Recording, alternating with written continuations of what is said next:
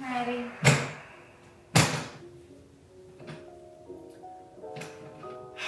Welcome to the Brawley Barrel House.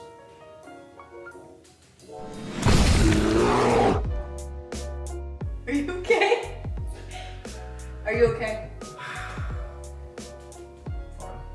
Had a day, had a week, had I guess a year. It's fine. I'm kind of going through like a grunge phase. Is this what that is? Yeah. I'm going through a gamer phase. I've been listening to a lot of Alice in Chains lately. Temple of the Dog. Oh my god. Soundgarden. It's a good one. I found Soundgarden because they did the credit song, the closing credit song of the Avengers movie. Neat. Molly, introduce yourself, first of all.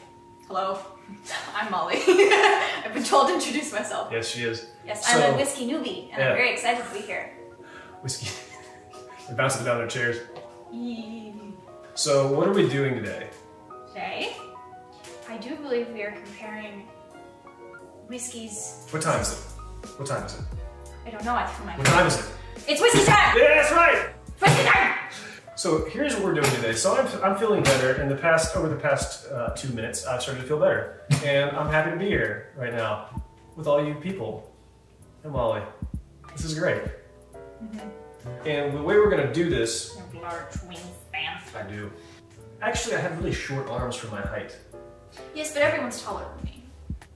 Yeah, my wingspan's 5'8" and some change, and I'm 6 feet. 6 feet tall. With my Crocs on. That's not true, I'm 5'11". Okay. Strong 5'11".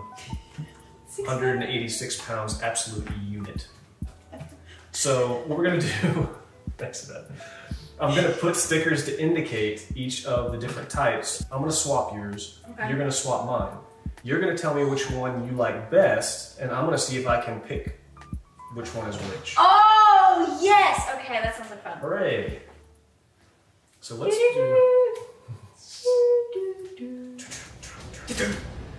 That's gonna sound terrible.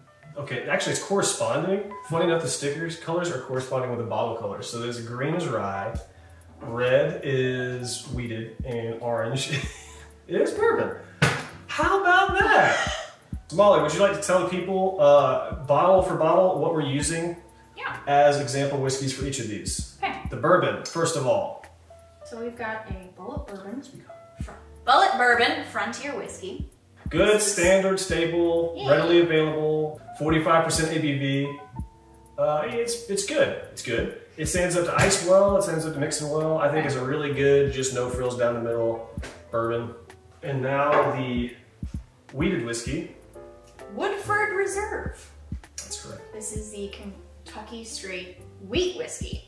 So Woodford had a line where they went through, they had a predominant mash bill of wheated malt, rye, and just the standard bourbon. So they're covering all 4 grains that are traditionally used in whiskeys. Molly, do you remember what constitutes a bourbon mash bill? I didn't do my homework before coming, I'm sorry. It's totally fine, that's why I'm here. So a bourbon, as we know, has at least 51% corn recipe. Yes. On the back end, it can be any combination of malt, barley. rye, Malt, rye, barley. barley, barley. So a wheated whiskey then would be. So that's going to be 51% wheat. That's right. And then back end is whatever else. That's right. This is a 45.2% ABV. The Bulleit is a 45%, which is really close. And then it's a 47% for the rye. So they're all kind of right down the middle proof-wise, 90 to 94 proof. This is our rye. This is a really good rye. It's actually a pretty soft rye. Elijah Craig. Yeah, so go ahead and present. Okay. Samantha, we gotta white it to the people.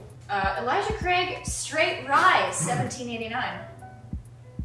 That might be important, I don't know. Kentucky Straight Rye Whiskey. So we've had wheat, we've had rye, and then we've had, oh, goodness gracious. Yes, whiskey. Now barley, no. What is it? Corn! Okay. You're talking about the base grain. Is that what you're talking about? Yes. Yes. Corn, wheat, and then rye. So rye is at least 51% of a rye mash bill. Now let me say this about that. I think personally that ryes make for really good cocktails because I think that the spiciness of ryes cuts through the sweetness a little better of mixings.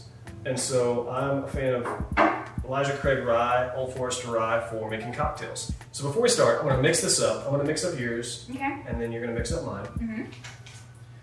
And then I'm going to have us taste them, and we'll kind of give notes. So you walk away, and I'll mix it up. So you're going to mix this side up? Yes. Okay. Walk away. Thank you.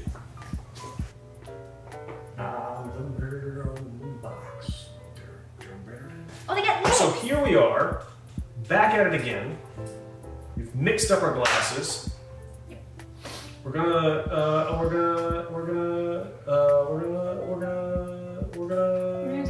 taste it. We'll go 1 through 3, and we'll just go in the same order if you want to. I'll tell you what I'm getting. You tell me what you're getting. Okay. I probably won't give as many notes because I want you to not be. I don't want you to have any psychosomatic suggestions. Okay. So you're. Power of suggestion. Yeah, because you'll taste what I'm tasting if I tell you that I'm tasting it. But these are totally different. They could be the same, but they're probably not. Let's go number 1. So smell it. Smell it. Oh. What you got? That's okay. What I have is sweet. Okay. This one's definitely sweet. Okay. From the smell. There's a hint of spice to it though. What is this technique? We're sipping it like we sip hot coffee, right? Yeah, the first sip is your palate's gonna have to acclimate. So take a little sip and then just sip it. The second one, you can let it roll around your tongue a little bit. You can let it kind of coat the palate and get a little bit more. But the first one is usually just kind of getting over the shock. A little bird sip. Ooh, that's spicy. I love that. Sorry. Is a little bit of smokiness to it, but it's very caramely smokiness. Oh, caramel. That's a common thread for one of these. I gotta go in again. Okay.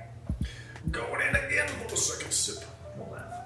I was gonna say there might be a hint of nuttiness, but no, I don't think so. There's a richness to it.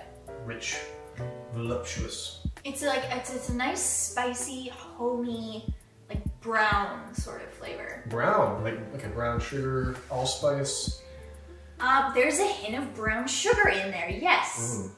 I've got a nice. It's not stinging, but it's a really nice warm feeling right here. What's that called? Oh, dang! I was thinking of this earlier. What is that called? It's a state, and it's an embrace. It was the Kentucky hug. That's right. It's the Kentucky hug. Okay. It's not a tight hug. Is it one of those ones where like you go in for the hug, but it's not like a I haven't seen you in a while, but it does have a little bit of the pat. I was thinking it's one that you start out like, oh, it's just gonna be a normal hug, and then it turns into like a really meaningful one. But okay. You know what I know is gonna happen? I'm gonna watch this footage back, and I'm gonna be like, what is that shirt? What is that hat? What am I doing? So, go to number 2. Go to number 2. We're gonna go back and forth, and we're gonna see. Okay. Because as we know, the order in which you taste whiskey drastically affects your experience with that whiskey. Is there a discernible color difference to you? There is a discernible color difference. Also, this one has more legs. More legs. Is it legs or feet? It's legs. Okay. I mean, do legs denote thickness? What is that? It's more viscous. Viscous. Oh, this is a lot less sweet. This is a little sharper. Dang, it smells very green. This one has a distinct green smell to it. Would you say vegetal?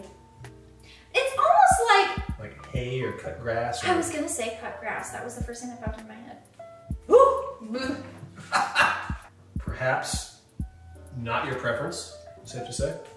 It's not that. It's very interesting. I don't think I like this one as much as I like the first one. Okay.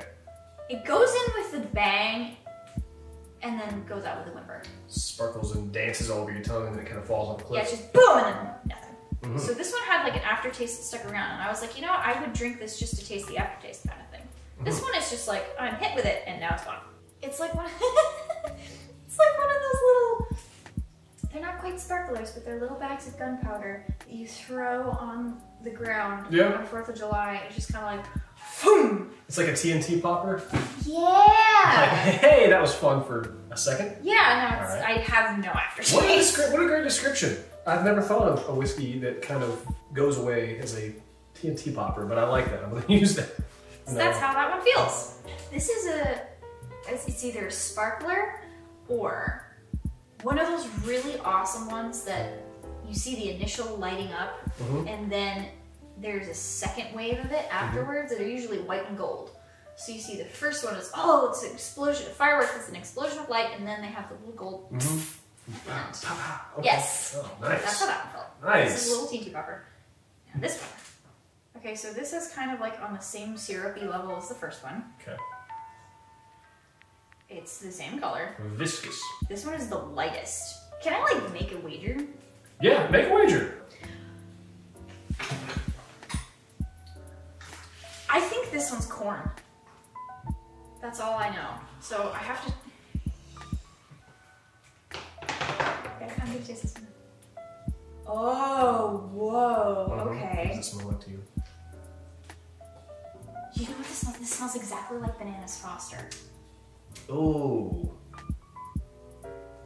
Oh. Because it's got that same sweet brown of this, but less spice to it. Oh, interesting. So it's kind of like a nice slope of a smell. It's just like, ooh. It's like round. Yes, it's a very round Round smell. smell. Round brown smell. The quick brown fox jumped over the slow red dog. It's a very strong smell. It's not gentle, but it isn't sharp. Yeah, it's just like coming over a nice crest of a hill. But it smells exactly like Bananas Foster. I cannot get that out of my head. Okay. Woo! Oh, wait. You like that? Yeah! Seems like you like that. I like that a lot. This one's more like a sparkler than that one. Kind of lingers. It does. So what we've got here is when you're tasting a whiskey, you got the initial hit of flavor, you've got the mid palate, and then you got the kind of the back of the palate and the finish. Sometimes you can have stuff that kind of like sparkles and dances in the front of your tongue, gives you a little cinnamon pop. I think Elijah Craig Standard does that, and then it finishes, it kind of just like, it doesn't get flat, but it just kind of evens out. That's what this one's doing. Yeah.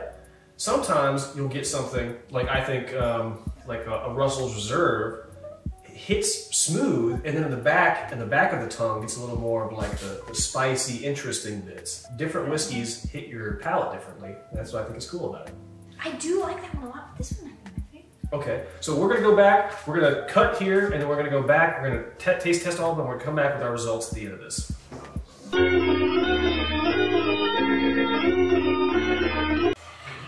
And we're back!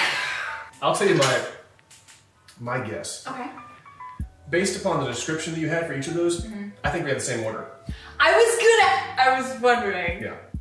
Rye, Okay. wheat, corn. Rye, wheat, corn. That's your guess? That's what I think. That is not what I think I have. So we're guessing. You're guessing rye, wheat, corn. Rye, corn, wheat, and the sort of rye. Yeah.